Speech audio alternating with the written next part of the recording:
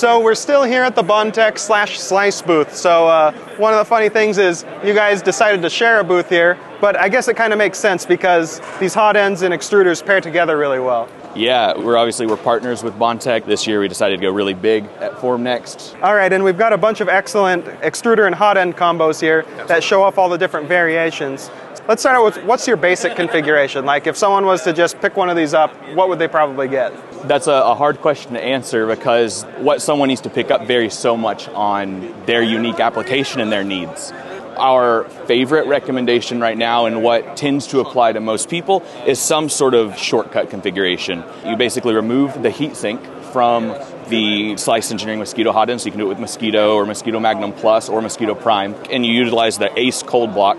You attach it to there, and it's going to just conduct heat to this block on the front. You actually just like shorten the filament path quite substantially, so that allows you to get more torque, more power as you're feeding your filament through, but it also, with that short filament path, makes it really reliable for complicated to print materials and flexibles, which are very popular right now. Oftentimes, if someone's looking for a hot end and extruder combo, if it fits their application, we try to do an Ace setup to make it as compact as possible. One of the things I notice about this is it looks very stout and robust. Because everything's short, so you've got a lower moment arm, so that should just basically make it sturdier. And then also you've got that system to reduce stress on the heat break, so you've got those 4 posts that are carrying most of the load. I imagine this could just be smashing into prints and it should hold up pretty well. Yeah, ideally it's not smashing into prints, but it is the design of our hot ends is to be durable, to be robust, to be crash resistant. You need it to perform consistently all day, every day for years. That's the expectation. Just some interesting variants that I'm seeing on this table. Yep. Probably the most interesting to me are this Mosquito Prime, which is that ultra high flow variant. Yes. And also this water cooling one. What kind of customers use the water cooling block? Someone will use liquid cooling if they're using an actively heated enclosure. There are some people that'll get it for a non-heated enclosure just because maybe they're already doing liquid cooling in their system elsewhere, and so it just makes sense to utilize it for the hot end. But the vast majority of customers that are utilizing this technology, they're doing it in a heated chamber north of 80 degrees Celsius, where air cooling is not effective. Your fan is going to just melt at that point. So liquid cooling becomes a more optimal option. You've got this one. I think that's like a conductive heating element. Yes. Yeah. So all of our hot ends come in one of 3 cooling methods. You can get it air cooled, and then you could do air cooled LGX Ace. You can do liquid cooling, which we talked about, and then conduction cooling is the 3rd method. So any mosquito hot end can come in that way, and all it does is it mounts to a metallic plate that you then conduct the heat to, and essentially you just conduct the heat out of the system elsewhere. So you can cool it via a radiator or somewhere else in the system. It works the exact same way that the Ace setup does. This is like our conduction heat break. It is conducting heat to this plate, and then you're cooling it there. But you could do that and have, you're routing the heat all the way out of the printer in places where, liquid cooling is even not effective. If you're in like an insanely high temp enclosure, you're going north of 150 C or something, then conduct is going to be your best option in that scenario because you don't even have to worry about the chamber temperature to cool the hot end. One thing I've noticed is that you guys are sticking with, for the most part, circular cylindrical heating elements. Yes. Where a lot of the industry is moving towards ceramic heaters. Ceramic, yeah. Why would you stick with those cylindrical heaters, which a lot of people view as kind of like old technology? I think they're viewed as old technology. Obviously, a lot of this was started and that was the standard.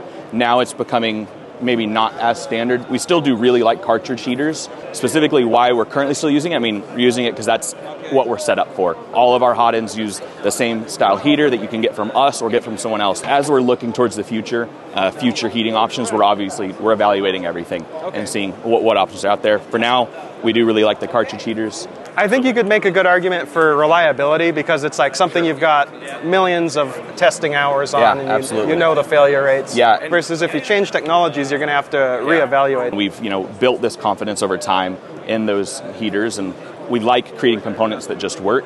And so making transition to new heating is never out of the question. It's just that's going to take a lot of time and R&D to get to a place where we have the same level of confidence in a new technology that we have with the technology that we've already been serving to the industry now for about 5 years.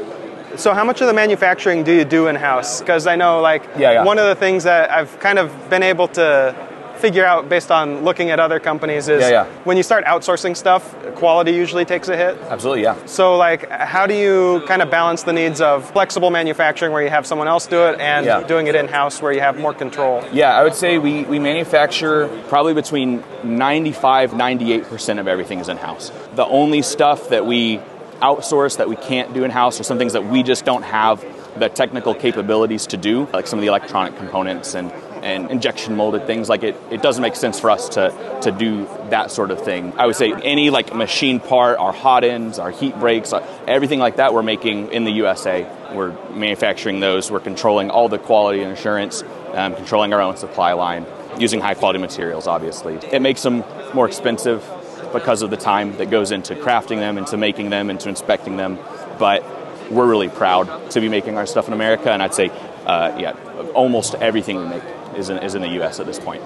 We've spent a lot of time talking about hot ends and cooling solutions, but you also sell nozzles. We do, yeah. So you've got a couple new things. Earlier this year, in May, we released the Gamma Master nozzle, and we kind of talked about that some before too, but Gamma Master is our new, it's an abrasion-resistant nozzle with thermal properties more similar to that of brass than hardened steel, so you get great thermal performance and thermal properties with the nozzle, but you're still getting the abrasion resistance of like our vanadium nozzle. We've got Gamma Master, which is kind of our line of nozzles. We have those in our standard kind of rep wrap style. We have them in the Apex style for belt printing and non-planar printing. And then we just recently, about a month ago, released another one, which is our vase mode geometry. So right now it's a 2.4 millimeter nozzle designed specifically for large layer lines, vase mode prints, specifically designed for like prosthetics and medical applications.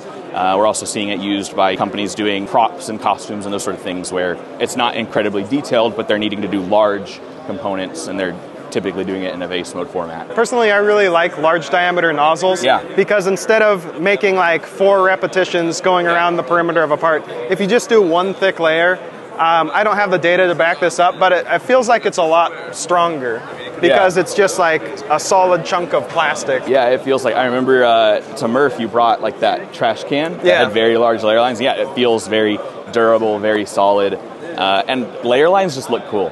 When they're done right, done cleanly, especially when they're really large. So that vase mode nozzle has a 2.4 millimeter diameter. Yes. And as far as I'm aware, I have not seen a nozzle that does that where it expands to such a large outlet. Because you would think your filament is 1.75 millimeters. Yep. How do you get that to expand out to 2.8 or 2. What was it? Yeah, 2.4. 2.4? Yeah, I do not know the engineering behind it.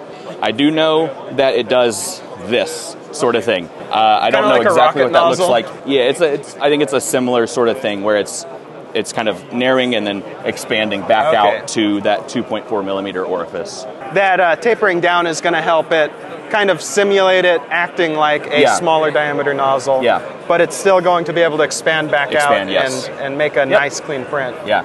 Okay, so I'm really excited to be able to try one of those out because I think it's really compatible with my design ethos of fat layer lines. Yeah, big layers, absolutely. All right, I think that's about all we have to look at for your new product lines. Keep an eye out for some sales that are coming up. I know Peyton's always working on the sales on the Slice Engineering website.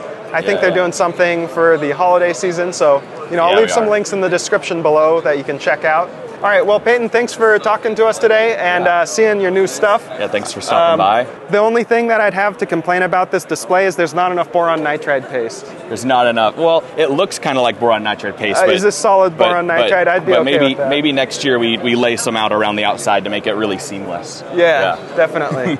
All right, cool. Well, have a good rest of your show, and I'll see you later. Sounds good.